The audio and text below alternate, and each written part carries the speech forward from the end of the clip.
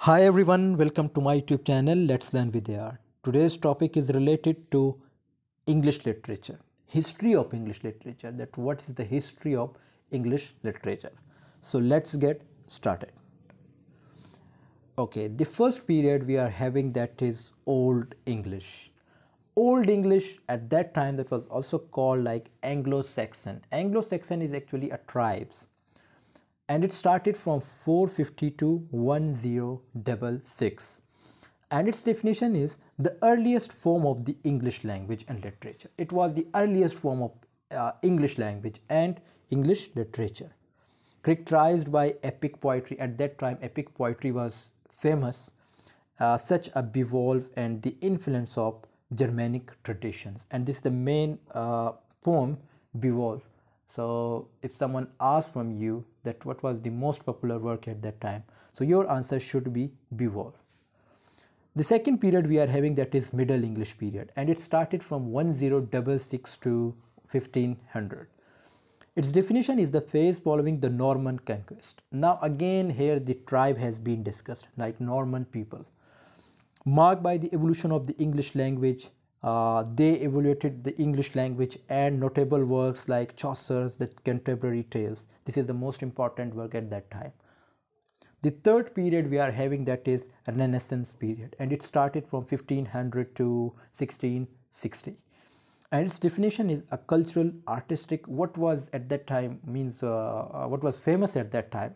So like cultural, it was the era was a cultural, artistic and intellectual revival, featuring works like Shakespeare plays. At that time Shakespeare works were too much famous, and an emphasis on humanism and classical influences.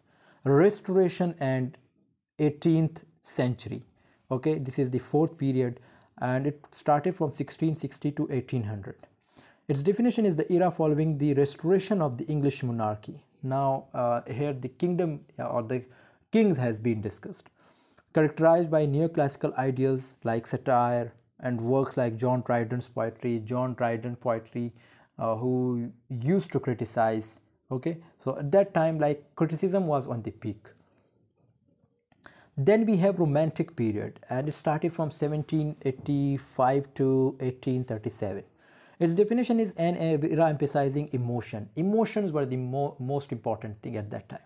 Nature, okay, and individualism, with works like Wordsworth poetry and Mary Shelley's Frankenstein. Frankenstein is actually a novel.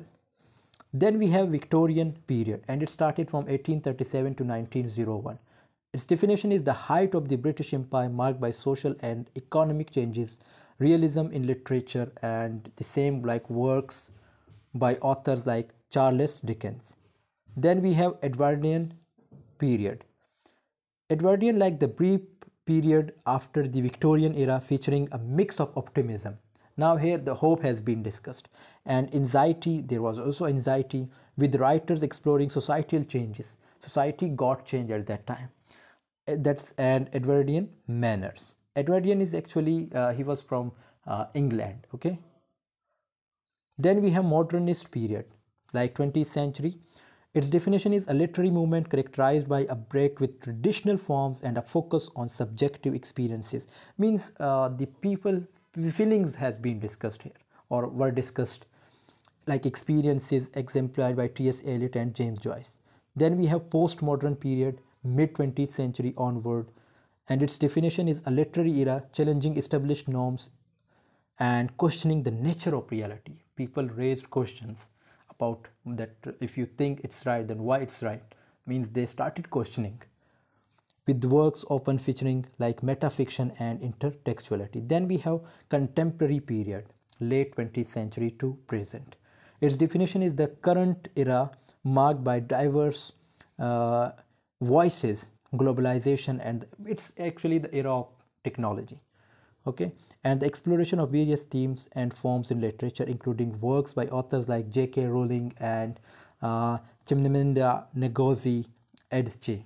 Okay, so they are the most important writers of today's era.